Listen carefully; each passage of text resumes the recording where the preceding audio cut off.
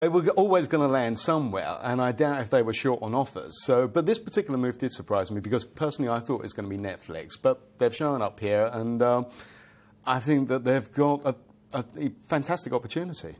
How big an opportunity do you think it is, though? Because it's kind of untested, as we heard from there. We don't really know how many people are going to watch this programme. It's not got a track record like Netflix has. And these are big personalities. You know, they've got big careers. They're very established. And they will want not just the cash, but they'll want people to watch. Absolutely. But I imagine the people at Amazon have done their numbers as well, thinking, right, they've obviously made a significant investment to get them and to make sure that this show is theirs. So they know their demographics. They know how they're going to get more viewers or more subscribers into that. So that's the business side of it. The thing that we need to also consider, really, is that previously we've had Top Gear, BBC, in about 215 different countries. But that's been with Jeremy and James and Richard.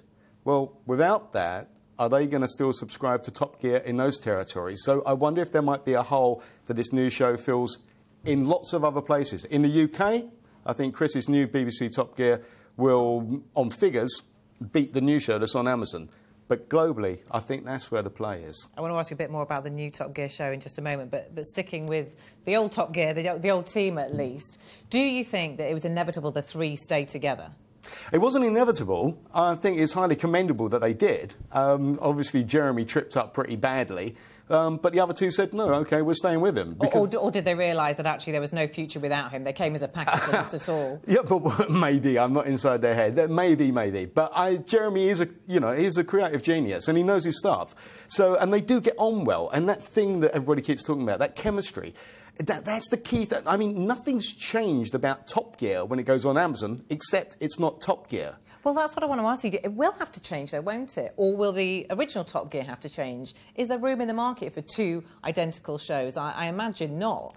I think they should call the new one Web Gear, something like that. Yeah, but that's a good one. Thank you. I'm going to patent it. But with Chris's show, I mean, he's obviously massively talented. We all know that. He'll do something to shake it up. I think he said before they're going to try and retain some of the DNA of the existing Top Gear we're used to, but be prepared for what? I mean, he does bring surprises. That's why he is who he is. So I think we're actually gifted with two great TV shows coming up. Well, I hope so, anyway. Because Clarkson's got his old producer from Top Gear, hasn't he? So they're going to have a job on their hands making something new because they are, you know, they've been doing this for so long. They've kind of got to reinvent the wheel, haven't they? This is what I've always been impressed about, is that talking about cars every single week and trying to find something new about it to engage audiences. But I deeply suspect that we've heard before that there's going to be maybe more creative freedom with the new show.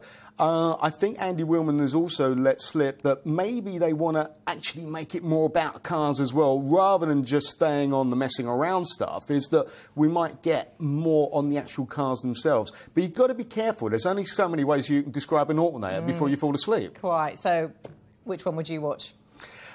Huh. Or will you be watching? Well, I'm not signed up to the other one at the moment, so it's like BBC's a lot easier for me to get. Would it tempt you to sign up to Amazon? Yeah. But, you know, to be completely honest, I actually prefer driving to watching TV.